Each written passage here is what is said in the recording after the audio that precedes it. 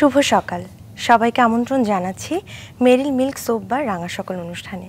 দিনটি সবার ভালো কাটুক, যে যেখানে আছি যে জায়গা থেকে আছি নিজের জায়গা থেকে একটু সুস্থ থেকে ভালো থাকি এই প্রত্যাশা নিয়ে আজকে রাঙা সকালের আয়োজন শুরু করছি।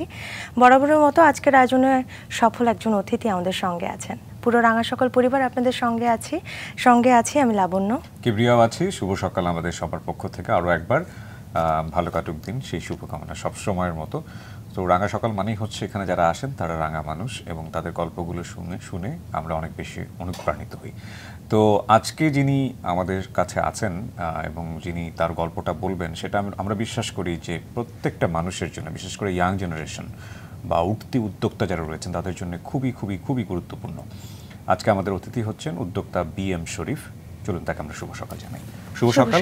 শুভ সকাল। আমরা যখন শুরু করছিলাম তখন আমরা একটা কথা আপনাকে জিজ্ঞেস করছিলাম যে আপনার কোম্পানির অ্যাসেট ভ্যালু কত।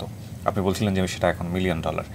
নিঃসন্দেহে একজন বাংলাদেশি ইয়াং এন্টারপ্রেনার যিনি সামনে বসে আছে রাঙা সকালে, সে এখন কোটি কোটি টাকার মালিক, কিন্তু সে ইনভেস্ট করেছিল একেবারে জিরো হ্যান্ডে।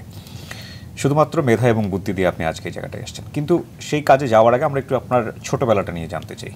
শৈশবটা কোথায় কেটেছে, কেমন ছিল? শৈশব কেটেছে অ্যাকচুয়ালি গ্রামে। আমি গ্রামের ছেলে বলতে পারেন। ক্লাস 6 পর্যন্ত আমি গ্রামে ছিলাম। আমাদের বাসার পাশে একটা প্রাইমারি স্কুল আছে, দক্ষিণ বড়দিকশাইল সরকারি প্রাথমিক বিদ্যালয়। আমি ওখানেই পড়েছি। দেন ক্লাস 7-এ এসে ভর্তি হলাম পাবনা জেলা স্কুলে। আচ্ছা। তখন থেকে শহরে, তখন হোস্টেলে থাকতাম ইউজুয়ালি। আবার কৈশোরের বেশিরভাগ কেটেছে আমার বোনের বাসায়। ওকে। আমি 9-10 এই 2 বছর থাকতাম আমার বোনের বাসায়। আবার HSC টাইমটুকু ছিলাম আমার বড় বোনের বাসায়। আচ্ছা। দেন ইউনিভার্সিটিতে। তারপরে তো কয় ভাই বোন আপনারা? আমরা 4 ভাই 3 বোন। আচ্ছা। বাবা কি করতেন? বাবা গভর্নমেন্ট জব করতেন, রিটায়ারমেন্টের পরে বিজনেস করছেন, স্টিল হিজ বিজনেসম্যান।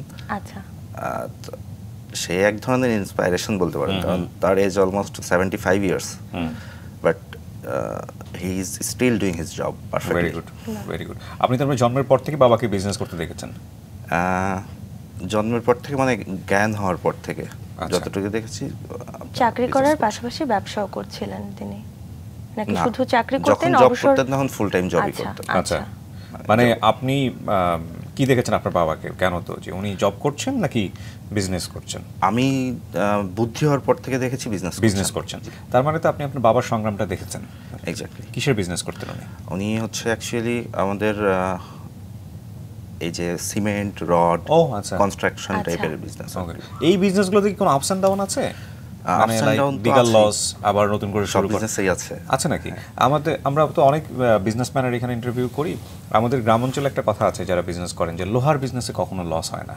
হ্যাঁ, এবং আপনার বাবা যে ধরনের বিজনেস করতেন সেখানে আসলে লসের সম্ভাবনা খুব কম, কিন্তু আপনি যেই সেক্টরে কাজ করেছেন সেটা অনেক চ্যালেঞ্জিং একটা সেক্টর ছিল। আমরা সেটা নিয়ে কথা বলার আগে আপনার সম্পর্কে একটু ছোট করে দর্শকদের শুরুতেই জানিয়ে নিতে চাই।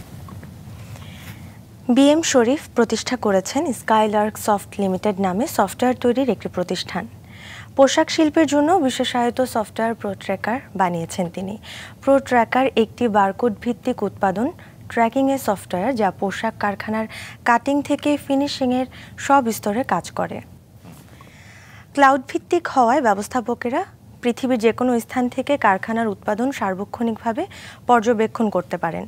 গত 3 বছরে প্রায় অর্ধশতাধিক কারখানায় শরীফের প্রো ট্র্যাকার বাস্তবায়িত হয়েছে। শরীফের প্রতিষ্ঠান স্কাইলার্ক সফট লিমিটেড একই সাথে তৈরি করেছে GoRMG নামে পোশাক শিল্পের জন্য সমন্বিত ব্যবস্থাপনা সফটওয়্যার।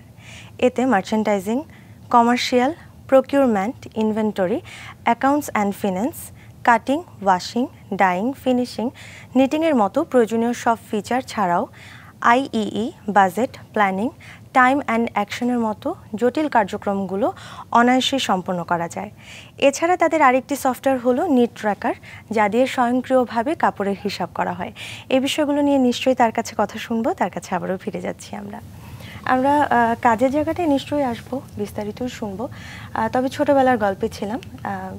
তো একটু শুনি, আপনার স্কুল বলছিলেন পাবনাতেই, ক্লাস 6 পর্যন্ত আপনি পাবনাতেই ছিলেন। না, পুরোটা সময় জুড়েই আমি পাবনাতে ছিলাম, বাট 6 পর্যন্ত গ্রামে ছিলাম। আচ্ছা, তারপর সদরে আসা হয়েছে। তো স্কুল জীবনের একটু কথা শুনতে চাই, সে সময় বন্ধুদের কথা শুনতে চাই, সব স্মৃতি একটু শুনতে চাই। আসলে সেই টাইমটুকু আমি একটু বোকা ছিলাম। এখন যেরকম হচ্ছে এখনকার বাচ্চারা যেরকম হয়, ওই টাইমটুকু আমি একটু দুরন্ত বলবো না, একটু চুপচাপ থাকতাম। কেউ কেউ আবার একটু অবজার্ভ করে বলতো ছেলেটা অনেক জ্ঞানী। আমি আসলে জানতাম না এটার মিনিং কি, কিন্তু খুব চুপচাপ থাকতাম। একটু নিজের কাছে নিজেকে বোকা বোকা মনে হতো। মানে আদার্স বাচ্চারা যখন 5 জন একসাথে হয় একটু দুষ্টামি করে, বাট আমি কেমন যেন একটু দূরে গিয়ে শান্তশিষ্ট থাকা, চুপচাপ থাকতাম, ওদেরকে অবজার্ভ করতাম। যাই হোক, তারপরেও হচ্ছে কিছু মজার স্মৃতি তো থাকেই। ছোটবেলায় হচ্ছে আমি গ্রামে যতটুকু ছিলাম, মোস্ট অফ দ্য টাইম আমি মার্বেল খেলে পাস করতাম। এবং এইটা হচ্ছে আমার বাবার খুব অপছন্দের খেলা ছিল। বাবা রীতিমতো রাগ করতো, এবং বাবা তো সারাদিন হচ্ছে তার ব্যবসা নিয়ে ব্যস্ত থাকতো। আসার টাইমে হচ্ছে আব্বু আসার আগে আম্মা ভয় দেখাতো, আব্বাকে বিচার দেবো। আচ্ছা, আমি জানি না গ্রাম অঞ্চলের খুবই ঐতিহ্যবাহী খেলা হচ্ছে মার্বেল খেলা, কিন্তু এই মার্বেল খেলাটা নিয়ে অভিভাবকদের মধ্যে এত আপত্তি কেন? এই খেলাটার মধ্যে কিন্তু অনেক মেসেজ আছে। আমার মনে হয় বাচ্চাদেরকে সময় করে মার্বেল খেলতে দেওয়া উচিত। আপনি যেটা বলছিলেন ছোটবেলায় আমারও খুব পছন্দের খেলা ছিল মার্বেল খেলা। আপনার ছোটবেলায় কি খুব কোনো মেন্টরশিপ ছিল যে তোমাকে বড় হয়ে এটা হতে হবে, ওটা হতে হবে, এরকম করতে হবে? এরকম মেন্টরশিপ ছিল না। তারপরে প্রত্যেকটা ফ্যামিলিরই তো ছেলে পেলেদের নিয়ে একটু এক্সপেকটেশন থাকেই। আমার ফ্যামিলিতে আমার ভাই বোন বাবা মা সবার আমাকে নিয়ে মনে হয় একটু এক্সপেকটেশন বেশি ছিল, একটু টেক কেয়ার বেশি ছিল। কারণ গ্রামে হচ্ছে সাধারণত দেখুন টিচারদের বাড়িতে এনে ছেলেদের পড়ায় খুব কম। আমি তখন গ্রামে, বাট আমার বাবা স্পেশালি টিচার ঠিক করে দিয়েছিল যে আমাকে বাসায় এসে পড়িয়ে যেত। আচ্ছা, কারণ হচ্ছে আমি যেন ক্যাডেট কলেজে চান্স পাই। যদি আমি চান্স পাইনি, বাট ট্রাই করেছিল ফ্যামিলি থেকে যতটুকু করার। পরে ক্যাডেট কলেজে না হয়ে পাবনা জেলা স্কুলে চান্স পেলাম, বাট ট্রাই করেছে। এক্সপেক্ট ছিল হচ্ছে আমার একটু এক্সপেকটেশন ছিল যে হচ্ছে আর্মিতে জয়েন করব, মানে বড় হলে। ফ্যামিলির এক্সপেকটেশন ছিল ডাক্তার হবে, বাট কোনোটাই হচ্ছে জোরালো ছিল না। এমন ছিল না যে হতেই হবে, এরকম কোনো কিছু ছিল না। এইরকম এক্সপেকটেশন ছিল। আবার আমার বড় হওয়ার সাথে সাথে আমার এক্সপেকটেশন আসলে কিংবা আমি কি হব এক এক সময় এক একটা এসেছে, একটু চেঞ্জ হয়েছে বয়সের সাথে সাথে। ইঞ্জিনিয়ার হবে এই এক্সপেকটেশন আসলে আগে কখনো ছিল না। আচ্ছা, ইভেন হচ্ছে আমি কোচিং করেছি হচ্ছে মেডিকেলের। ওকে, বাট আমি আগে তো আমাদের টাইমে হচ্ছে 2007-এ ইউনিভার্সিটিগুলো মোস্ট অফ দ্য ইউনিভার্সিটি হচ্ছে সাবজেক্ট ওয়াইজ পরীক্ষা হতো। আমি কিন্তু অনেকগুলো সাবজেক্টে চান্স পেয়েছিলাম অনেকগুলো ইউনিভার্সিটিতে, বাট লাকিলি মেডিকেলে কোচিং করে আমি ইঞ্জিনিয়ারিং সাবজেক্টগুলোতে চান্স পেয়েছি। ওকে, যেমন রাজশাহী ইউনিভার্সিটিতেও হচ্ছে আমি ওই টাইমে 7টা সাবজেক্টে চান্স পাই। আমি রাজশাহী ইউনিভার্সিটি পড়েছি, প্রত্যেকটা আলাদা আলাদা পরীক্ষা দিতে আলাদা আলাদা সাবজেক্ট 7টা সাবজেক্টে চান্স পাই। আমি প্রথমে ভর্তি হয়েছিলাম হচ্ছে population science and human resource. আচ্ছা, মানে এইচআর জন্য আমি হচ্ছে ওইটাকে প্রিফার করেছিলাম, হিউম্যান রিসোর্স। বাট পরে কম্পিউটার সায়েন্স ওয়েটিংয়ে ছিলাম। প্রতিদিন ক্লাস করে হচ্ছে কম্পিউটার সায়েন্স ডিপার্টমেন্টে দেখে যেতাম যে লিস্টটা নিয়েছে কিনা। তারপরে সাডেনলি হচ্ছে আমার পরে আর একজনকে ডেকেছিল। না, রাজশাহী ইউনিভার্সিটিতে যেটা হয় যে ওয়েটিং লিস্টে থাকলেও সামনের দিকে যাওয়ার একটা সুযোগ থাকে, কারণ ওখানকার অনেক ছেলে মেয়ে ঢাকা শহরের দিকে চলে আসে। কারণ কি সিট ছিল সম্ভবত 30টা, আচ্ছা, আমার সিরিয়াল ছিল 141, মানে খুবই টাফ ছিল ওই পর্যায়ে। বাট 142 কি 43 পর্যন্ত ট্রেনে ছিল আর কি। মানে আপনার টার্গেট ছিল যে ঠিক আছে কম্পিউটার সায়েন্সে যদি হয়ে যায় তাহলে কম্পিউটার সায়েন্সে চলে যাব। ওকে, তো আপনি কম্পিউটার সায়েন্সে ভর্তি হলেন কত সালে আপনার ব্যাচ? এটা হচ্ছে 7-8 সেশন, 2007-08। ওকে, আমরা এরকম একটা কথা শুনি যে রাজশাহীতে যারা পড়াশোনা করেন তারা অনার্স মাস্টার্স কমপ্লিট করার পরে ঢাকা শহরে এসে অন্তত 1-2 বছর সময় দেন কর্মক্ষেত্রে যাওয়ার জন্য। আপনার কি ধরনের কোনো চিন্তা ভাবনা ছিল? আমার এই ধরনের চিন্তা বলতে কি, আমার প্রতিষ্ঠানের যাত্রা কিন্তু রাজশাহী থেকেই শুরু। রাইট, 2012-এ আমি হলে থাকি নাই, একটা 2 রুমের একটা বাসার মতো নিয়েছিলাম, যে রুমে হচ্ছে এক রুমে আমি থাকতাম আর এক রুম হচ্ছে ছোট্ট পরিসরে একটা অফিস। আচ্ছা আচ্ছা, তখন হচ্ছে ফ্রিল্যান্সিং করতাম, খুব ফ্রিল্যান্সিং করতাম, টিউশনিও করতাম। মানে ওই টাইমে আমি অনেক টাকা আর্ন করছি ফ্রিল্যান্সিং বলতে হচ্ছে বাইরের কিছু কাজ করতাম নিজেই। কি ধরনের কাজ তখন হচ্ছে এখন তো আপওয়ার্ক বলে, তখন ছিল ওডেস্ক। হ্যাঁ, ওডেস্কে কিছু কাজ করতাম আপনার freelancer.com। এটাকে আপনি কম্পিউটার সায়েন্সে ভর্তি হওয়ার পরেই করলেন নাকি তার আগে থেকে করতেন টুকটাক জানতেন? না, ভর্তি হওয়ার পর থেকে। এই আইডিয়াটা আপনার মাথায় আসলো কিভাবে, স্টোরিটা কি? হচ্ছে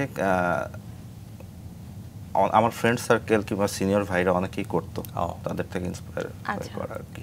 আচ্ছা, তো কি হলো পরে কাজ করছেন? তারপরে হচ্ছে কাজ করতে করতে হচ্ছে আমাদের ব্যাচটা একটু উদ্যমী ছিল, যদিও আমাদের ব্যাচের রেজাল্ট সবচেয়ে খারাপ, ইভেন আমার রেজাল্টও খারাপ। তো আমাদের ব্যাচটা হচ্ছে টিচারদের কাছে একটু অপছন্দের ছিল, মানে অনেক হিস্ট্রি আছে, বাট এখন আবার সবচেয়ে পছন্দের ব্যাচ হচ্ছে আমরা। তো আমাদের অনেক দুঃখ কষ্টও ছিল আর কি, এখন সব ভুলে গেছি। আফটার অল ডিপার্টমেন্ট, তো ডিপার্টমেন্টের কিছু স্যারের হচ্ছে খুবই মানে অপমান অপদস্থ করতো না, ওই ধরনের ঠিক না আসলে। এখন মনে হয় কি, আমি যদি টিচার হতাম কিংবা এই পর্যায়ে এসে আসলে সবার সব ধরনের শাসন সবকিছুই একটা পর্যায়ে দরকার হয়, এখন ফিল করি। কোনো টিচারই আসলে স্টুডেন্টদের খারাপ চায় না, বাট আমরা আমাদের বয়স অনুযায়ী আমরা হয়তো বুঝতে পারিনি ওই টাইমটায়, এখন যেটা বুঝতে পারছি। বাট তারা আমাদের ভালোর জন্যই যথেষ্ট করেছে। আপনি যে বলছিলেন আপনি প্রচুর পয়সা কামাতেন ফ্রিল্যান্সিং করে সেই সময়টাতে, এটা তো প্রয়োজনও ছিল না আপনার ফ্যামিলির জন্য? প্রয়োজন ছিল না, আমি হচ্ছে প্রচুর ইনকাম করতাম। আমার আবার একটু অভ্যাস ছিল আপনার দান খয়রাত করা। আচ্ছা, মানে আমি মানুষকে প্রচুর স্টিল হচ্ছে আমি প্রচুর টাকা পয়সা দিই, মানে হিসাব ছাড়া দিই আর কি। আবার একটু ফ্যাশন সচেতন বলতে পারেন, পোশাক আশাকে আমার একটু বেশি ব্যয় হয়। আচ্ছা, মানে দুইটা খাতে আমার একটু বেশি ব্যয় হয়, একটা হচ্ছে নিজের পেছনে আর একটা হচ্ছে আমি মানুষকে একটু সহযোগিতা প্রচুর দেই।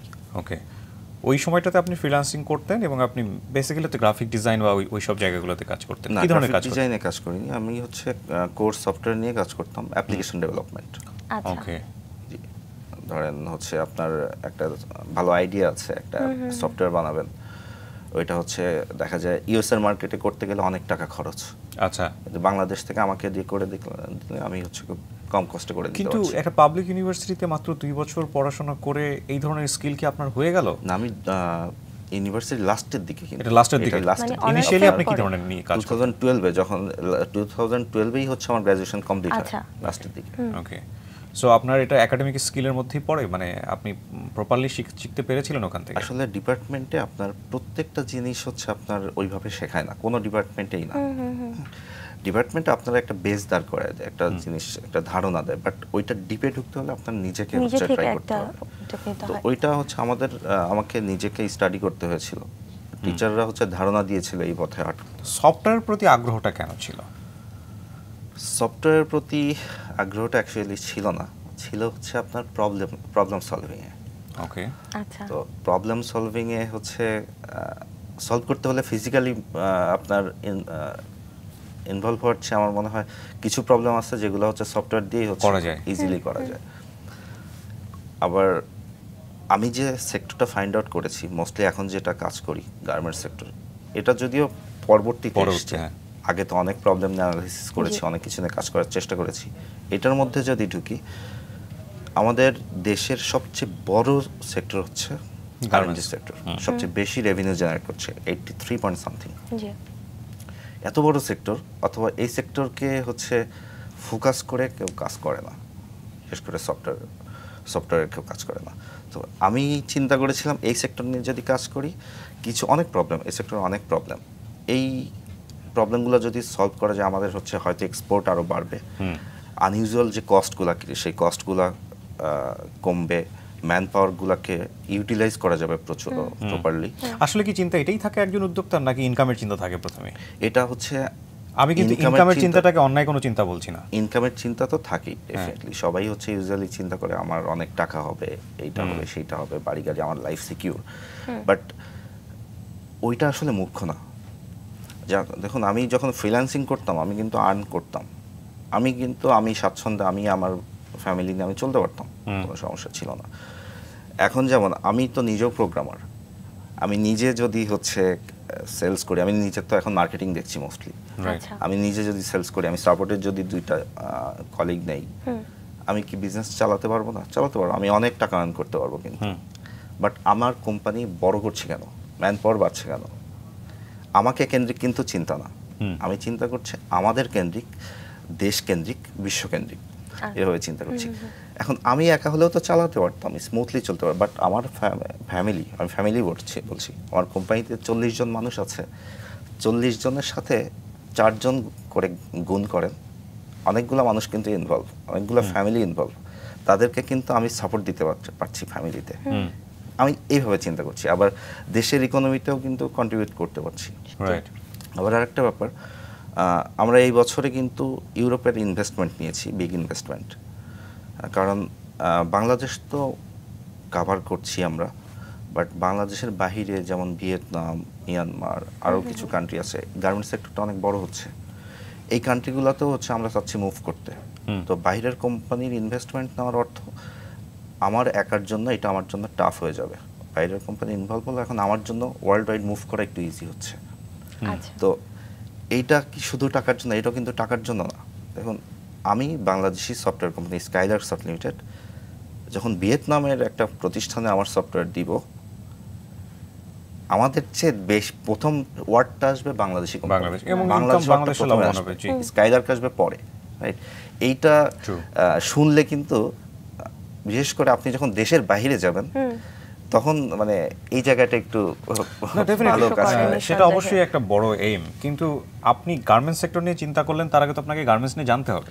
হ্যাঁ, আমি গার্মেন্টসে কিছুদিন জব করেছি, ওই জায়গাটা থেকেই হচ্ছে বুঝতে পেরেছি এখানে অনেক প্রবলেম, এই জায়গাগুলো সলভ করা পসিবল। গ্র্যাজুয়েশনের পরপরই তাহলে আপনি গার্মেন্টস সেক্টরে একটা গ্র্যাজুয়েশন পরপরই না, গ্র্যাজুয়েশন পরপরে হচ্ছে পরপরই বলতে পারেন। আচ্ছা, তো এটার ইমেজ কেমন ছিল ফ্যামিলির কাছে, সারাউন্ডিং এর কাছে? কারণ গার্মেন্টসে জব করা মানেই ধরে নেওয়া হয় যে এটা একটা লো ক্লাস জব। এটা হচ্ছে মানে এটা আমাদের দেশে কিছু মানুষের একটু প্রবলেম, বাট একটু পজিটিভলি চিন্তা করা উচিত এখন মনে হয়। ওই টাইমে একটু নেগেটিভলি অ্যাপ্রোচ করেছে অনেকে যে গার্মেন্টসে জব করছি সফটওয়্যার ইঞ্জিনিয়ার হয়ে, বাট আমি যে স্পেসিফিক এরিয়া নিয়ে কাজ করতাম ওইটা তো সম্মানজনক ছিল। আপনার এত বড় একটা সেক্টর, মানুষের এত যোগান দিচ্ছে, গ্রামের সাইডের হচ্ছে ম্যাক্সিমাম মানুষ হচ্ছে জব করে গার্মেন্টসে, তাদের হচ্ছে সংসার চলছে গার্মেন্টসের টাকায়। সো এই সেক্টরটাকে আমরা কেন ছোট করে দেখি? অনেকেই দেখে এখনো, বাট আমি মনে হয় এই সেক্টরটাকে আরো বড় করে দেখা উচিত। তো ওখানে কাজ করতে গিয়ে মূলত আপনি ওদের প্রবলেমগুলো সলভ করতে গিয়ে মনে হলো যে না ঠিক আছে, ওকে, এটাকে তুমি আরো লার্জ স্কেলে কাজ করতে পারি। হ্যাঁ, আমি চিন্তা করে দেখেছি যে এই সেক্টরকে ফোকাস করে কেউ কাজ করছে না, এত বড় সেক্টর। হ্যাঁ, অনেক গার্মেন্টস চিন্তা করছে যে দু একটা সফটওয়্যার ইঞ্জিনিয়ার নিয়ে চেষ্টা করছে প্রবলেমগুলো সলভ করার, বাট হচ্ছে ওইটা আসলে প্রফেশনাল হয় না। একটা থার্ড পার্টি যদি ইনভলভ হয় জিনিসটা আরো কোয়ালিটি সম্পন্ন। স্কাইলার্ক লিমিটেড এটা প্রতিষ্ঠা হলো কত সালে? এটা হয়েছে আপনার 2018 এর জানুয়ারিতে। 2018, তার মানে অনেক আগে থেকেই আপনি কাজ করছেন বিষয়গুলো? আগে থেকে, আগে প্রোপ্রাইটরশিপ। তো এইরকম একটা লিমিটেড কোম্পানি করার চিন্তা ভাবনা কেন মাথায় আসলো? বিকজ অফ গভর্নমেন্টাল যত ধরনের টেকনিক্যাল ডিফিকাল্টিজ আছে সেগুলোকে অ্যান্সার করার জন্য। এখন লিমিটেড করার উদ্দেশ্য অনেকগুলো। প্রোপ্রাইটরশিপ যখন ছিলাম তখন তো এক মালিকানাধীন। জি, আচ্ছা, আমি একা ছিলাম, বাট জয়েন্ট স্টক করতে হলে কিন্তু অ্যাটলিস্ট 2 জন ডিরেক্টর লাগে। তো গভর্নমেন্টকেও আবার ট্যাক্স দেওয়ার বিষয় আছে। প্রোপ্রাইটরশিপে হলে ওইটা কিন্তু অতটা তদারকি থাকে না গভর্নমেন্টের। আমাদের প্রতিষ্ঠানে এখন পর্যন্ত আমি পেপার ওয়ার্কস বলেন, আমার নিজের ট্যাক্স বলেন, আমার কোম্পানির ট্যাক্স বলেন, যদিও হচ্ছে আমরা অনেক বড় কোম্পানি না, বাট এখন পর্যন্ত লিগালি এই দিক দিয়ে আমরা সলিড। আচ্ছা, তো এইসব চিন্তা করেই হচ্ছে আবার কোম্পানি বড় হতে গেলে কিংবা ভবিষ্যতে যদি আইপিওতে আসতে চাই, এসব চিন্তা করেও কিন্তু আমার লিমিটেডে আসা দরকার। তো সেটারই একটা ধাপ বলতে পারেন।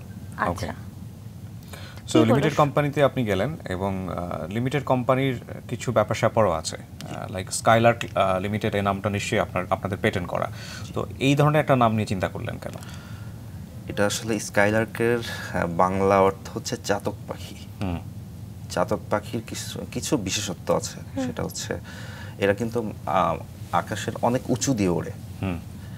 নিচে ইউজুয়ালি নাম হচ্ছে পানি খেতে কিংবা খাবার খেতে, উঁচুতেই থাকে। হ্যাঁ, উঁচুতেই থাকে, উঁচুতেই ওই যে পোকামাকড় উড়ে সেগুলাই খায়, বাট পানি খাওয়ার জন্য তারা নিচে নামে।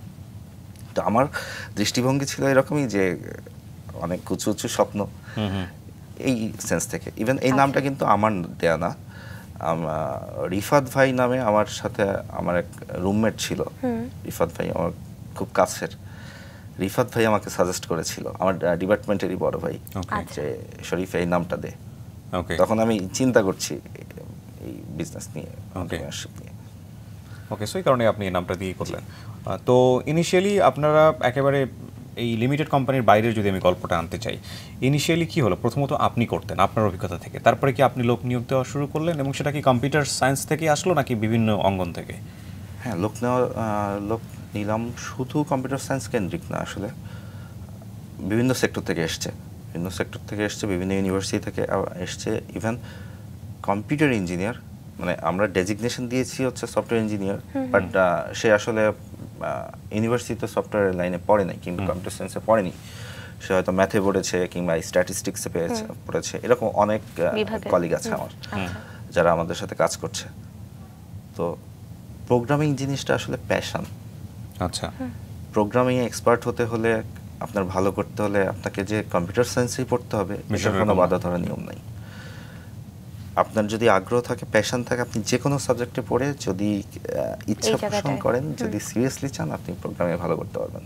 তো আমার এক্সাম্পল অনেক, আমার প্রতিষ্ঠানে অনেকেই আছে যারা হচ্ছে কম্পিউটার সায়েন্সে পড়াশোনা করেননি, বাট তারা খুবই ভালো করছে।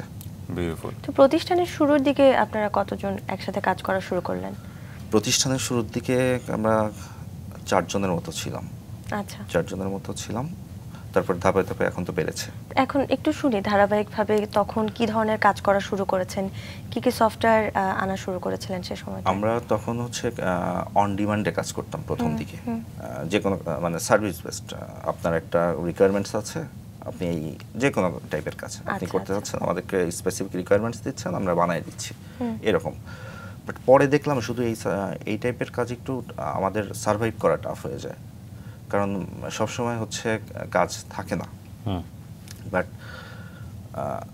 যদি রেডিমেড অফ দ্য শেলফ কিছু হচ্ছে প্রোডাক্ট করি, যেগুলো হচ্ছে আপনাকে life time monthly service charge দিবে, যেমন আমাদের প্রো ট্র্যাকারের কথাই যদি বলি, আপনার ওয়ান টাইম কস্ট তো আমরা নেই, মান্থলি একটা সার্ভিস চার্জ নিই এবং এটা সারা জীবন দেবে। তো এই টাইপের প্রোডাক্ট যদি কিছু থাকে, আমাদের মান্থলি সার্ভিস চার্জ মানে ফিক্সড রেভিনিউ হচ্ছে বাড়ে। এইসব চিন্তা করে আমরা হচ্ছে প্রোডাক্টে আসি। সেম ওয়াইজলি যদি কালকে আরেকটা সফটওয়্যার বের হয়ে যায় যেটা একবার কিনলেই মোটামুটি লাইফ টাইম সার্ভিস, মান্থলি কোনো কিছু পে করতে হচ্ছে না, সেক্ষেত্রে আপনাদের সফটওয়্যারের ফিউচার কি দাঁড়াবে? আমরা আসলে ওই রকম কন্ডিশনে আমরা প্রোডাক্ট সেল করি না। না, সেটা তো আপনারা করেন। এবার আমি মার্কেট কম্পিটিটরের জায়গায় আসতে যাচ্ছি। প্রথম কথা হচ্ছে দুইটা বিষয়। একটা হচ্ছে যে আপনি নিশ্চয়ই প্রবলেমগুলো জানতেন বলে যেহেতু আপনি গার্মেন্টস সেক্টরে কাজ করেছেন, তো এই প্রবলেমগুলো জেনে আপনি একটা বিশেষ সফটওয়্যার আপনি উদ্ভাবন করেছেন। একটা হচ্ছে যে এটার আপনি বাকি গার্মেন্টস সেক্টরের কাছে গিয়ে আপনি এটার প্রেজেন্টেশন করা বা সেল করেছেন কীভাবে, আর পাশাপাশি হচ্ছে এটার কম্পিটিটরের কথা আমি যেটা একটু আগে বললাম, যে আপনি হয়তো মান্থলি চার্জ করছেন, এখন কালকে যদি একটা সফটওয়্যার চলে আসে যেটা লাইফ টাইম একবার ইনস্টল করলে আমাদের যেটা হয়, আমরা পাইরেটেড অনেক ধরনের উইন্ডোজ ইউজ করি, সো এরকম হলে আপনার ফিউচারটা কি দাঁড়াবে? আচ্ছা, এইখানে আমার কিছু যুক্তি আছে। এখন বিজনেস হচ্ছে কম্পিটিটর যদি আসে, সবসময় কম্পিটিটরকে অ্যানালাইসিস করে কাজ করতে, কম্পিটিটর যদি বেড়ে যায়, এইভাবে যদি ভালো করে, সেক্ষেত্রে আমাদের কিছুটা ছাড় দিতেই হবে। বাট এইখানে আমার সাজেশন একটু ডিফারেন্ট। মান্থলি যদি সার্ভিস চার্জ নেওয়া হয়, সেটা সামান্য হোক বেশি হোক যেটাই হোক, আমাদেরও একটা সিরিয়াসনেস থাকে, কাস্টমারেরও একটা সিরিয়াসনেস থাকে সার্ভিস নেওয়ার জন্য। আর যদি আমি এককালীন একটা প্রোডাক্ট দিয়ে দেই, ধরেন 50 লাখ টাকা একটা সফটওয়্যার সেল করে দিলাম, ওকে যে আমার নিয়মিত সার্ভিস দিতে হবে এটা মাথায় থাকে না। ডেফিনেটলি আপডেট হওয়ার ব্যাপার স্যাপার থাকে। 2 বছর পরে ওইটা আমার মাথায় হচ্ছে ওই সিরিয়াসনেসটা থাকবে না, কিংবা ওনাদেরও হচ্ছে মানে চিন্তা করবে আমরা তো চার্জ দেই না। আপনি যে বিষয়টা বললেন এটা কিন্তু আপেক্ষিক, একজন ওনারের কাছে এক রকম চিন্তায়। কিন্তু আমি প্রশ্নটা করেছি মূলত যে কোনো ধরনের গভর্নমেন্ট মেকানিজম আছে কিনা এই সব ক্ষেত্রে, যাতে করে এই ধরনের উদ্যোক্তা যারা উঠছে বাংলাদেশে তাদের প্রোডাক্টটা সিকিউর থাকে। হ্যাঁ, এরকম কোনো কিছু কি গভর্নমেন্ট ফ্যাসিলিটি এখন পর্যন্ত আছে যাতে করে সফটওয়্যার পাইরেটেড না হয় বা কোনো ধরনের কোনো ডিফিকাল্টিস ফেস করতে না হয়? আগে ছিল না, আগে ছিল, বাট এতটা হচ্ছে মানে সিরিয়াস ছিল না গভর্নমেন্ট। বাট এখন গভর্নমেন্ট বিষয়গুলোকে একটু সিরিয়াসলি নিয়েছে। পেটেন্ট, কপিরাইট, ট্রেডমার্ক, এগুলোকে একটু আইনগুলো একটু কঠোর করেছে। এখন যারা হচ্ছে যার আইডিয়া কিংবা যে স্পেসিফিক ইউনিক প্রোডাক্ট নিয়ে কাজ করছে, তাদের জন্য তারা একটু সিকিউর থাকতে পারে। যেমন আমাদের প্রোডাক্টগুলো সব কিছু হচ্ছে আপনার পেটেন্ট করা, ইভেন ইন্ডিভিজুয়ালি কপিরাইট করা, ট্রেডমার্ক করা। আচ্ছা, ওকে, একজন ওনার হিসেবে যদি আপনার সফটওয়্যারটাকে ইউজ করে, তার যে ডাটা আপনি সংরক্ষণ করছেন না বা তার ডাটা আপনার কাছে নাই, সেটা একদম 100% প্রাইভেটলি ওটা মেইনটেইন হচ্ছে, এই সিকিউরিটিটা আপনারা কিভাবে দেন? একটা ভালো কোশ্চেন করেছেন। যে কোনো কাস্টমার যখন হচ্ছে আমাদেরকে ওয়ার্ক অর্ডার দেয়, ডেফিনেটলি হচ্ছে এটা কিন্তু আমাদের রেসপন্সিবিলিটি যে হচ্ছে ডাটা সিকিউর রাখা, কারণ এখন ওয়ার্ল্ডের নাম্বার 1 অ্যাসেট কিন্তু ডাটা। সো আমরা কাস্টমারের সাথে আমরা একটা এনডিএ করে নিই, নন ডিসক্লোজার এগ্রিমেন্ট, এনডিএ করে নিই যে তার ডেটার লায়াবিলিটি আমাদের হাতে, আমাদের এন্ড থেকে যদি হচ্ছে কখনো ডিসক্লোজ হয় কিংবা কোনো প্রবলেম অ্যারাইজ হয়, সেটার দায়ভার আমাদের। আর আমরা মোটামুটি গ্যারান্টি দেই যে এটা হবে না, কারণ হচ্ছে আমরা অনেক সিকিউর ওয়েতে কাজ করি। তার মানে আপনাদের কাছ থেকে একটা বন্ড থাকে, দ্বিপাক্ষিক একটা বন্ড, এবং ইন কেস অফ কোনো কারণে যদি এটা লিক হয়, সেক্ষেত্রে আপনাদের সেটা হচ্ছে কাস্টমার লিগালি প্রসিড করতে পারবে আমাদের ব্যাপারে। প্রো ট্র্যাকারের কথা বলছিলেন, তো এই সফটওয়্যারের আসলে কতগুলো কারখানায় ব্যবহার করা হচ্ছে বা কীরকম সাড়া পাচ্ছেন আপনারা, সব মিলিয়ে একটু শুনবো। এখন কারখানা হিসাব করলে অলমোস্ট 60 বাংলাদেশি সারা পাচ্ছি আমরা, খুবই ভালো। যদিও এই বছরটাতে একটু সেলস ক্রাইসিস, সবারই বিজনেস আগের মতো একটু ইফেক্ট তো পড়েইছে, তারপরেও আমরা যে খুব বেশি প্রবলেম ফেস করছি তাও কিন্তু না, এর মধ্যেও আমরা সেল করেছি, সেল হচ্ছে, আমরা আলহামদুলিল্লাহ ভালো করছি। আচ্ছা, মূলত একটু জানতে চাই এই সফটওয়্যারটা কী ধরনের কাজে সহযোগিতা করছে পোশাক শিল্পে? আচ্ছা, প্রো ট্র্যাকার মূলত হচ্ছে প্রোডাকশন ট্র্যাকিং সফটওয়্যার। একটা গার্মেন্টসে কাটিং থেকে ফিনিশিং পর্যন্ত অনেকগুলো স্টেজ পার করতে হয়। যেমন কাটিংয়ে আপনার ফেব্রিকগুলো, ধরেন হচ্ছে পোলো শার্ট বানাবে কিংবা টি শার্ট বানাবে, ফেব্রিকগুলো রোল আকারে থাকে, প্রথমে টেবিলে বিছায়, বিছানোর পরে হচ্ছে সাইজ অনুযায়ী কাটে। আচ্ছা, কাটার পরে হচ্ছে বান্ডিল করে, যে এক একটা বান্ডিলে 10 পিস 12 পিস করে কাপড় থাকে, পিস থাকে। ওই বান্ডিলে হচ্ছে বান্ডিল কাট করতে হয়, যেটা হচ্ছে ওনারা হাতে ফেব্রিকের উপরই হাতে লেখে করে, অনেকগুলো মানুষ এতে ইনভলভ হয়। সেই কাজটা হচ্ছে আমাদের অটোমেটেড হয়ে যায়, আমাদের সফটওয়্যার থেকে বারকোড এনাবল্ড বান্ডিল কার্ড তৈরি হয়। আচ্ছা, ওই বান্ডিল কার্ডই হচ্ছে আপনার বান্ডিলের সাথে বেঁধে দেয়। এরপরে আপনার পরের স্টেজে থাকে, যদি সলিড হয় তাহলে হচ্ছে আপনার ডিরেক্ট সুইংয়ে ইনপুট হয়, আর যদি আপনার প্রিন্ট অথবা এমব্রয়ডারি থাকে তাহলে প্রিন্ট ফ্যাক্টরি কিংবা এমব্রয়ডারি ফ্যাক্টরিতে পাঠায়। যদি প্রিন্টে পাঠানোর দরকার হয় তখন ওই বারকোডটা স্ক্যান করে হচ্ছে কত পিস আছে সেভাবে হচ্ছে পাঠিয়ে দেয়। আবার ধরুন একটা প্রিন্ট ফ্যাক্টরিতে একটা বান্ডিল পাঠালাম, 10 পিসের বান্ডিল, এখন প্রিন্ট ফ্যাক্টরিতে গিয়ে আবার রিজেকশন হতে পারে, 2 পিস রিজেক্ট হতে পারে। তো কিউসি আবার ওই কাগজের ওইটা ম্যানুয়ালি লিখে দেয়, যেহেতু ম্যানুয়ালি কাউন্ট করে, সফটওয়্যার তো আর কাউন্ট করতে পারছে না, যদি 2 পিস রিজেক্ট থাকে উল্টা পাশে লিখে দেয় যে 2 পিস শর্ট। আচ্ছা, তো প্রিন্ট থেকে যখন রিসিভ করছি আমি সফটওয়্যার স্ক্যান করছি, স্ক্যান করার সময় একটু দেখে নিই যে ম্যানুয়াল কোনো রাইটিং কিউসি লিখেছে কিনা, যদি 2 থাকে তাহলে আমি 2 মাইনাস করে দেওয়ার অপশন থাকে, তাহলে আমার রিজেকশন সামারিটা বের হয়ে আসে। তারপরে একইভাবেই আমি স্ক্যান করে কোন ফ্লোরের কোন লাইনে ইনপুট করবো, ইনপুট করে দিচ্ছি।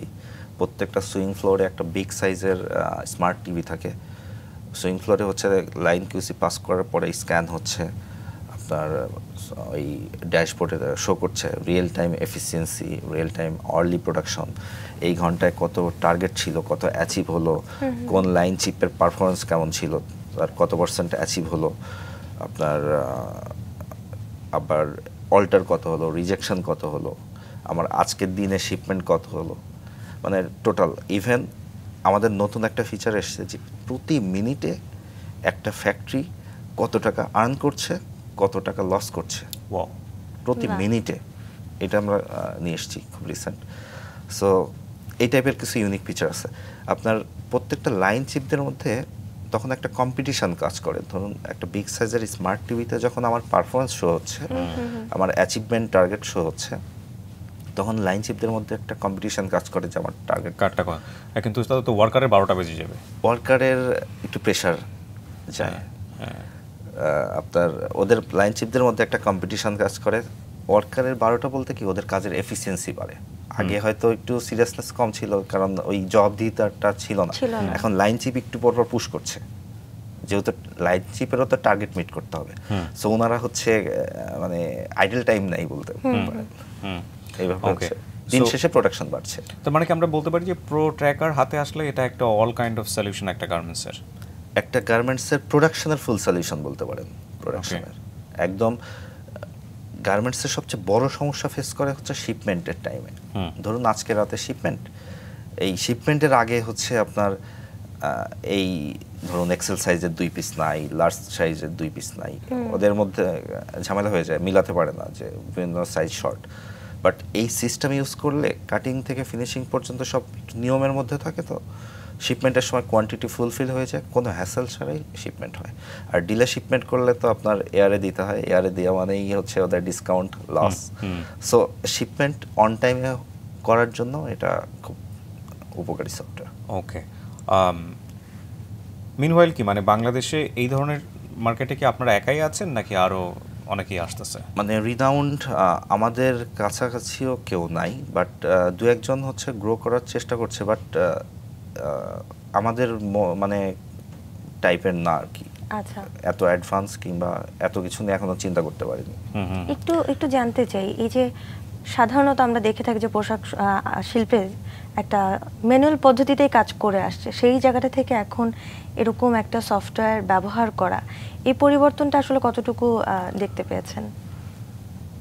আসলে হচ্ছে প্যান্ডেমিকের আগ পর্যন্ত হচ্ছে আমি যদি বলি গার্মেন্টসের ওনারা, মোস্ট অফ দ্য গার্মেন্টস ওনার হচ্ছে তারা আসলে টেকনোলজিতে ইনভেস্ট করতে মানে ইন্টারেস্টেড না। তারা চিন্তা করে আমি 50 লাখ টাকা দিয়ে হচ্ছে সফটওয়্যার কিনবো, আনলেস আমি 50 লাখ টাকা দিয়ে একটা মেশিন কিনি। 50 লাখ টাকা দাম নাকি এটার?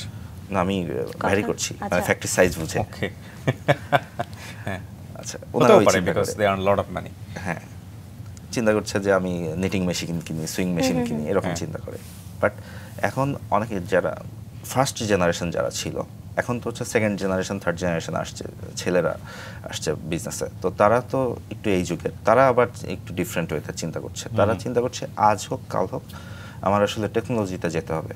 আর আদার্স কান্ট্রিগুলো তো হচ্ছে, যেমন ভিয়েতনাম হচ্ছে টেকনোলজিতে স্বয়ংসম্পূর্ণ, চীনের প্রোডাকশন টেকনোলজিতে স্বয়ংসম্পূর্ণ, ওরা কিন্তু ম্যান পাওয়ার খুব কম ইউজ করে, বিভিন্ন সফটওয়্যার বিভিন্ন টেকনোলজি হচ্ছে ওদেরকে প্রোডাকশন বাড়াতে আরও হেল্প করছে। তো ওনারা হচ্ছে একটু চেষ্টা করছে হচ্ছে একটু টেকনোলজিকে ইনভলভ করতে। প্রবলেমগুলো আপনারা সলভ করেন কিভাবে? সেন্ট্রালি সলভ করেন, আপনাদের অফিস থেকে সলভ করেন, নাকি ওখানে গিয়ে সলভ করেন? না, আমাদের হচ্ছে কোর ডেভেলপমেন্ট টিম তো আমাদের সফট অফিসেই, বাট আমরা প্রত্যেক ফ্যাক্টরির জন্য একটা করে সাপোর্ট ইঞ্জিনিয়ার অ্যাসাইন করে দিই। আচ্ছা, আপনাদের অফিস থেকে? তাদের স্যালারি আমরাই দিই, বাট ফুল টাইম তাদের ওখানেই অফিস করে। কারণ হচ্ছে আপনার গার্মেন্টস ওয়ার্কার কিংবা আদার্স তারা অতটা হাইলি এডুকেটেড না, তো তাদেরকে অনেক কিছু হচ্ছে হাতে কলমে দেখাতে হলে ওইখানে থাকতে হয়, আর তারাও একটু কমফোর্ট ফিল করে। এই জন্য হচ্ছে আমাদের এটা চেষ্টা করি যে তাদের অতটা দরকার না হলেও সাথে থাকলে একটু কনফিডেন্স পায়।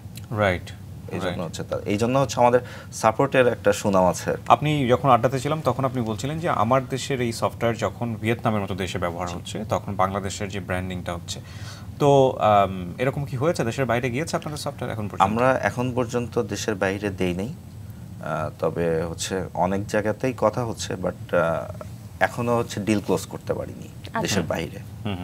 তখন এই প্রবলেমগুলো আপনারা মিট করবেন কিভাবে? লাইক ওদের যে সেন্ট্রাল ডাটাটা, এই অ্যাক্সেসটা, মানে আমরা বলছি যে আমরা গ্লোবাল মার্কেটে আমাদের সফটওয়্যার বা আমাদের কম্পিউটার টেকনোলজি বা আমাদের যেই আইটি কেন্দ্রিক বিদ্যা, এটা আসলে গ্লোবাল মার্কেটে যাওয়ার মতো কি না? আচ্ছা, এখন আমাদের প্রোডাক্ট নিয়ে তো প্রোডাক্টের যে স্ট্রেংথ কিংবা হচ্ছে আমাদের কোম্পানির যে এখন যে স্ট্রেংথ, আমরা দেশের বাইরে আমরা চাইলে হচ্ছে একটা সাপোর্ট অফিস কিংবা হচ্ছে একটা অফিস নিতে পারি। আমরা অফিস নিয়ে আমরা সেই রিজিয়নের হচ্ছে ম্যান পাওয়ারও হায়ার করতে পারি তাদেরকে সাপোর্ট দেওয়ার জন্য। হয়তো আমরা হচ্ছে বাংলাদেশি যারা আছে এখান থেকে আমরা কিছু ট্রান্সফার করে দিলাম, তারা ওখানে লিডিংয়ে থাকলো। সো সেইভাবে হচ্ছে না, সেটা তো আপনার হচ্ছে ইমপ্লিমেন্টেশন, আপনি যেটা বলছেন ইমপ্লিমেন্টেশন ফেজ। কিন্তু আমি ভিয়েতনামে যদি এরকম কোনো সফটওয়্যার আমি ওখানে সাপোর্ট দিতে চাই, ডেফিনেটলি আমি ভিয়েতনামের ওই সফটওয়্যার কোম্পানির ডাটা আমার কাছে থাকবে। সো ভিয়েতনাম ইটসেলফ বাংলাদেশের একজন কম্পিটিটর গার্মেন্টস সেক্টরে। সো ভিয়েতনাম কেন আপনাকে নিবে সেক্ষেত্রে? আমার প্রশ্নটা হচ্ছে এটা। তো সেই ক্ষেত্রে আমাদের আইটি বিদ্যা আসলে ওই লেভেলে আছে কিনা, বা ইন্টারন্যাশনালি এই বিষয়গুলো বিট করার মতো কিনা, বা আমাদের যে কোম্পানিগুলো গ্রো করছে তাদের মধ্যে ওই ধরনের অথেন্টিসিটি আছে কিনা ইন্টারন্যাশনালি অ্যাকসেপ্ট করার মতো? হ্যাঁ, এটা আছে আমি বলবো, কারণ অনেক কোম্পানি কিন্তু ভালো করছে, এর মধ্যে দেশের বাইরের কাজ করছে অনেক কোম্পানি আছে, আমাদেরই বাংলাদেশি কোম্পানি যারা জাপান মার্কেটে কাজ করছে, আচ্ছা, আপনার ভুটানে কাজ করছে, নেপালে কাজ করছে আপনার। সো হচ্ছে আমরা অবশ্যই করতে পারি। আবার বাংলাদেশি অনেক কোম্পানি তো বাইরের প্রোডাক্ট অ্যাকসেপ্ট করছে। আচ্ছা, যেমন বাংলাদেশি অনেক গার্মেন্টস কিন্তু হচ্ছে বাইরের কিছু হচ্ছে সফটওয়্যার হচ্ছে ইউজ করছে, ওকে, প্রোডাকশন ট্র্যাকিং এর না, বাট আদার্স কিছু পার্ট ইউজ করছে।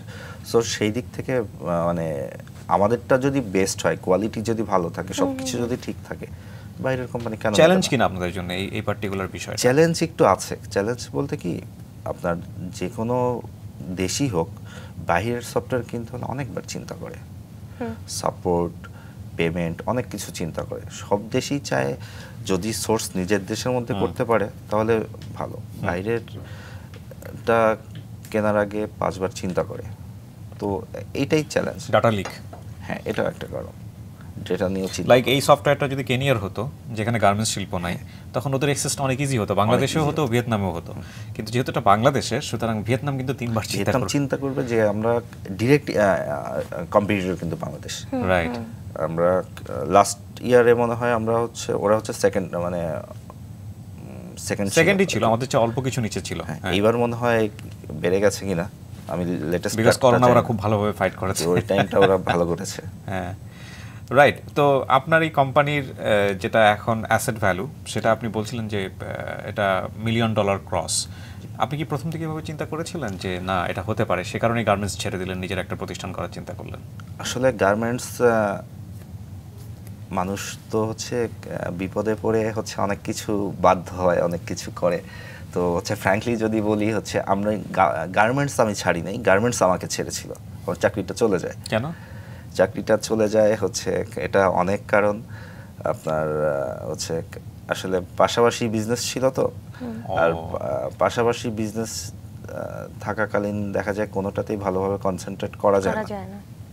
তবে আমার এন্ড থেকে আমি হচ্ছে মানে ফুললি হচ্ছে কনসেন্ট্রেট আমি জবে করতাম। ওই টাইমটা আমার বিজনেসটা বন্ধ ছিল, মানে টাফ সিচুয়েশন তো যায়, বাট মানে ব্যাড লাক আর কি। তবে এইটা হচ্ছে আমি পজিটিভলি যদি দেখি, ওইটার জন্যই আমি হয়তো আরও ভালো করতে পেরেছি। ওই টাইমটার জন্য আমি টাফ সিচুয়েশন ফেস করেছি, বাট এখন ভালো করছি আলহামদুলিল্লাহ। ডেফিনেটলি। তো বলছিলেন চাকরি চলে যায় আপনার, তো চাকরি যাওয়ার পরেই আপনার প্রতিষ্ঠানের প্রতি আপনার সময় দেওয়াটা বেশি হয়েছে। জি। তো এখন একটু সার্বিকভাবে পুরো অবস্থাটা আসলে জানতে চাই প্রতিষ্ঠানে সেই সময়। এখন বলছিলেন যে 1 মিলিয়নের মতো আপনার একটা অ্যাসেট আছে, তো সেই সময়টায় শুরু করেছেন যখন, তখন কি ধরনের আসলে চিন্তা ভাবনা ছিল যে এমন একটা পর্যায়ে আসবেন কিনা, বা যখন চাকরি থেকে বের হয়ে আসেন তখন কি মনে হচ্ছিল যে সার্বিকভাবে আমি আজকের জায়গাটায় এসে দাঁড়াবো? আচ্ছা, তখন আসলে আমার এত বড় স্বপ্নটাও আসলে আস্তে আস্তে বড় হয়, স্বপ্নটাও স্টেবল না। রাইট। সো হচ্ছে একটা পর্যায়ে স্বপ্ন ছিল যে হচ্ছে মোটামুটি কয়েকজন নিয়ে বিজনেস চললেই হবে, আমি হ্যাপি। বাট এখন মনে হয় যে না, যত বড় হচ্ছি দায়বদ্ধতা বাড়ছে, রেসপন্সিবিলিটি বাড়ছে, দেশের প্রতি বাড়ছে, মানুষের প্রতি বাড়ছে, এমপ্লয়ীদের প্রতি বাড়ছে, মানে সবার প্রতি, মানে সবারই একটা এক্সপেকটেশন আছে আমার কাছে। সো আমাকে আরো বড় হতে হবে। সেই দিক থেকে চিন্তা করে ওই টাইমটুকু যখন আমার হচ্ছে জবটা চলে যায়, ওই টাইমে আসলে আমি ভালো স্ট্রাগল ফেস করেছি, কারণ ওই টাইমটায় আমার বাচ্চা মারা যায়, আমার প্রথম বাচ্চা মারা যায়। ওই টাইম আমার খুবই আসলে টাফ সিচুয়েশন গেছে, এবং ওই টাইমটা কিন্তু যখন জব চলে যায় ওই টাইমে আমার বিজনেস বন্ধ ছিল, ফুললি বন্ধ ছিল। বন্ধ ছিল বলতে 2 বছরের মতো পুরা হচ্ছে স্টাক, একদম বন্ধ। ওই টাইমটায় আমার তার আগ পর্যন্ত হচ্ছে এমপ্লয়ীদের স্যালারিও আমার হচ্ছে লোন করে পে করতে হয়েছে। মানে অর্থ কষ্ট আপনি আপনার জীবনে দেখেছেন। ওই টাইমে আমি খুবই টাফ সিচুয়েশন পার করেছি। ওই সিচুয়েশনে তারপরে আমার জবটা হচ্ছে চলে যায়। জবটা হচ্ছে আসলে আমি প্রস্তুত ছিলাম না, জবটা চলে যায়, তার বাচ্চা মারা যায়। তারপরে ওইটাই আসলে এনার্জি বলতে পারেন। এটা আসলে একটা যুদ্ধ। এই যুদ্ধে আসলে আমরা যতটাই বলি, হ্যাঁ বাংলাদেশে এখন, বাংলাদেশ না পুরো পৃথিবীতে আমরা জানি যে একটা আইটি খুবই ইমার্জিং একটা সেক্টর। এখানে প্রফিট করাটা যদি ভালোভাবে বুদ্ধিমত্তা খাটিয়ে এগিয়ে যাওয়া যায় তাহলে প্রফিটটা খুব জিওমেট্রিক্যাল হারে আসে। আপনার ক্ষেত্রেও ঠিক তাই হয়েছে। তো আপনি কি শুধু গার্মেন্টস নিয়ে চিন্তা করছেন নাকি এখন অন্যান্য দিকে যাওয়ার চিন্তা করছেন? আমরা আসলে এখন আমরা 3টা ক্যাটাগরি করেছি। আমরা লাস্ট হচ্ছে যেহেতু আমরা ফরেন ইনভেস্টমেন্ট নিলাম, 3টা ক্যাটাগরি বলতে একটা হচ্ছে অফশোর ডেভেলপমেন্ট, অফশোর, 2 হচ্ছে আরএমজি প্লাস, এটা তো থাকবেই, RMG plus others private sector, আরেকটা হচ্ছে গভর্নমেন্ট। আচ্ছা, আমরা এভাবে 3টা ক্যাটাগরি করেছি।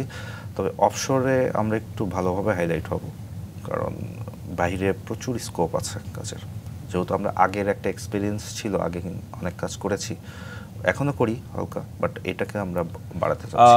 গভর্নমেন্ট সেক্টরে যে কোনো প্রাইভেট প্রতিষ্ঠানের এরকম কাজ করাটা ইজি কিনা, চ্যালেঞ্জিং কিনা? কারণ ডাটা তো আপনার হাতেই থাকবে। সেক্ষেত্রে আমরা জানি যে সরকার খুব বড় ধরনের একটা সিকিউরিটি মেনটেন করে এইসবের ক্ষেত্রে। হ্যাঁ, বাট গভর্নমেন্ট এখন সেটা তো মেনটেন করতেই হবে গভর্নমেন্টের এন্ড থেকে, বাট গভর্নমেন্টই আবার চাচ্ছে যে বাংলাদেশি কোম্পানি কাজ করুক। আচ্ছা, সো এখন যারা কাজ করছে বাংলাদেশি কোম্পানিই করছে। আসলে বাংলাদেশি অনেক গভর্নমেন্ট এক্সপেক্ট করছে আরও কিছু কোম্পানি ইনভলভ হোক। গভর্নমেন্ট কাজ হাতে গোনা কিছু কোম্পানি করছে, স্পেশালি তারা আবার অন্য সেক্টরের কাজ খুব কম করে, গভর্নমেন্ট সেক্টরকে ফোকাস করে। তো আমরা চাচ্ছি গভর্নমেন্ট সেক্টরটাকে একটু ফোকাস করি। আপনাদের এই প্রোডাক্টগুলোর কপিরাইট কোনো ব্যাপার স্যাপার আছে কিনা? লাইক আপনি যে প্রোডাক্টটা আপনার প্রতিষ্ঠান থেকে উৎপাদন করেছেন, এটা আপনারই প্রতিষ্ঠানের প্রোডাক্ট, এটা নিয়ে অন্য কেউ ক্লেম করতে পারবে না? না, এটা হচ্ছে ক্লেম করতে পারে, বাট মানে আমরা লিগালি হচ্ছে সেই লিগাল সাপোর্টের কথা আমি বলি। লিগাল সাপোর্টটা কীভাবে হয়? ইনিশিয়ালি আপনাদেরকে প্রোডাক্ট গভর্নমেন্ট থেকে সার্টিফাই করে, নাকি আলটিমেটলি লিগেলি আপনি যখন কোনো একটা প্রতিষ্ঠান ক্লেম করলো তখন আপনি কোর্টে যাবেন এটা নিয়ে ফাইট করার জন্য? প্রসেসটা আসলে কি? প্রসেসটা হচ্ছে কোর্টে যেতে হবে। যদি তার মানে তো আমরা বলতে পারি সেক্টরটার সিকিউরিটি এখন পর্যন্ত সেই অর্থে আসে। সেটা হচ্ছে গভর্নমেন্ট এখন আমাদেরকে তো সার্টিফিকেট ইস্যু করেছে, এখন ওই লেভেলে যাওয়ার কথা না। সার্টিফিকেট ইস্যু করেছে আমাদেরকে, ট্রেডমার্ক বলে, সেটা আপনার প্রতিষ্ঠানকে করেছে। লাইক আপনি যখন একটা নতুন সফটওয়্যার নিয়ে আসতেছেন, সেটা পাইরেটেড হয়ে আরেকটা প্রতিষ্ঠান নিয়ে আসলো, এখন ওই প্রতিষ্ঠান দাবি করতে পারে যে না, এটা আসলে তার প্রোডাক্ট। মানে আমি বলতে চাচ্ছি যে ইনিশিয়ালি এটা আপনার প্রোডাক্ট, সেটা বোঝার বা সার্টিফাই করার গভর্নমেন্টের কাছে কিন্তু আমাদের হচ্ছে ফিচার, আমাদের স্ক্রিপ্ট সহ আছে একটা কপি। আচ্ছা, মানে সিডি রাইট করে দেওয়া আমাদের স্ক্রিপ্ট সহ। সো সেইটাও আমার মনে হয় না রিস্ক আছে। হ্যাঁ, পরে হচ্ছে কিছু ফিচার তো বেড়েছে। আমি যদি আরো সহজ করে দিই, লাইক আমি একটা ফুড যখন মার্কেট থেকে কিনি তখন বিএসটিআই সেটাকে সার্টিফাই করে। সো আমি বুঝতে পারি যে না, বিএসটিআই এটাকে টেস্ট করেছে, আমি খুব নিশ্চিন্ত মনেই সেটা নিতে পারলাম। সো টেকনোলজির ক্ষেত্রে এরকম কোনো ব্যাপার স্যাপার আছে কিনা বাংলাদেশে, এক্সিস্ট করছে কিনা এখন, যে লাইক কোনো একটা প্রোডাক্ট আপনার কোম্পানি থেকে উৎপন্ন হয়েছে কিন্তু এটা গভর্নমেন্ট সার্টিফাই করেছে যে না, এটা এই কোম্পানিরই প্রোডাক্ট। তাতে করে হয় কি যে আমাদের আস্থার জায়গাটা তৈরি হয় এবং যিনি উৎপাদন করছে তারও একটা সেফটি জায়গাটা নিশ্চিত হয়। এই রকম আসলে আমাদের এখনো হয়নি। আমাদের কপিরাইট, ট্রেডমার্ক, পেটেন্ট এগুলোর মধ্যেই সীমাবদ্ধ। আচ্ছা, তো সেই জায়গাটা থেকে ইনসিকিউরিটি থাকবে কিনা যে কোন একটা নতুন সফটওয়্যার? না, এই জায়গা থেকে হচ্ছে ওই রকম রিস্ক নাই। Are you sure? আমার তো মনে হয় অনেক রিস্কি হচ্ছে এইটুকু, যদি মানে পেটেন্ট, কপিরাইট কিংবা ট্রেডমার্ক এই জায়গাগুলো থেকে যদি এমন হতে পারে যে সাধারণ মানুষ এখনো বুঝে ওঠেনি বিষয়টা, এই সফটওয়্যার কেন্দ্রিক বিষয়টা, বা এই জায়গাগুলো এখনো অনেক বেশি লিমিটেড নলেজ নিয়ে আমরা মুভ করছি। যখন এই বিষয়গুলো অ্যাক্সেসিবল হয়ে যাবে সব লেভেলে, তখন কিন্তু এগুলো অনেক বেশি রিস্কি। এবং আপনি দেখেন ফেসবুকের কথাই যদি আমি বলি, ফেসবুকেই একটা মোটামুটি পরিচিত মানুষের নামে 100টা আইডি, মানুষ কপি করতে পছন্দ করে, মানুষ নকল করতে পছন্দ করে, এবং এগুলো কিন্তু আমাদের অনেক বড় ধরনের সাফার নিয়ে আসে। প্রতিষ্ঠান ক্ষেত্রে যদি এই জিনিসগুলো ইনসিকিউর থাকে তাহলে অনেক সময় কিন্তু বড় ধরনের ইকোনমিক চ্যালেঞ্জের মুখোমুখি হয়। আমরা দেখি পাইরেসি একটা সময় বাংলাদেশের চলচ্চিত্রকে ধ্বংস করে দেওয়ার পথে চলে গিয়েছিল। সো এইগুলো একটু মানে আপনাদের জায়গা থেকেই কিন্তু এগুলোর ভয়েস রেজ করা উচিত। একটা যে কথাটা বললেন এক্সাম্পল দিয়ে, যেমন বিএসটিআই কিন্তু সার্টিফাই করে দিচ্ছে যে এটা ওই কোম্পানির প্রোডাক্ট। এই ধরনের হচ্ছে আমি মনে করি যে আমাদের দেশে এই ধরনের একটা হচ্ছে অর্গানাইজেশন দরকার। যেমন আমরা বেসিসের মেম্বারশিপ, বাট বেসিস তো আমাদের মেম্বারশিপ আছে, বাট বেসিস তো আমাদেরকে সার্টিফাই করতে পারছে না যে এই প্রোডাক্ট এই কোম্পানি। সো এরকম যদি হচ্ছে ল কিংবা এরকম যদি একটা প্রতিষ্ঠান সফটওয়্যারের ক্ষেত্রেও থাকে তাহলে মনে হয় ডিফারেন্টলি ভালো হয়। অবশ্যই ভালো হবে। আমাদের শুধু হচ্ছে কপিরাইট করা, ট্রেডমার্ক করা, এই যে কমন যে বিষয়গুলো, এগুলো তো আদার্স প্রোডাক্টের ক্ষেত্রেও হচ্ছে। সেই ক্ষেত্রে হচ্ছে সফটওয়্যারের ক্ষেত্রে হচ্ছে, বাট সফটওয়্যার না স্পেশালি এটা আসলে নাই। এটা আমার মনে হয় হচ্ছে জরুরি বিষয়। ওকে, ফিউচার নিয়ে একটু জানতে চাই। মানে সফটওয়্যার, এই টেকনোলজি এবং একই সাথে আইটি ফার্ম, এটা আসলে বাংলাদেশের ফিউচার কি, এবং যারা এখানে কাজ করতে চায় তাদের আসলে কি ধরনের প্যাশন নিয়ে আসা উচিত?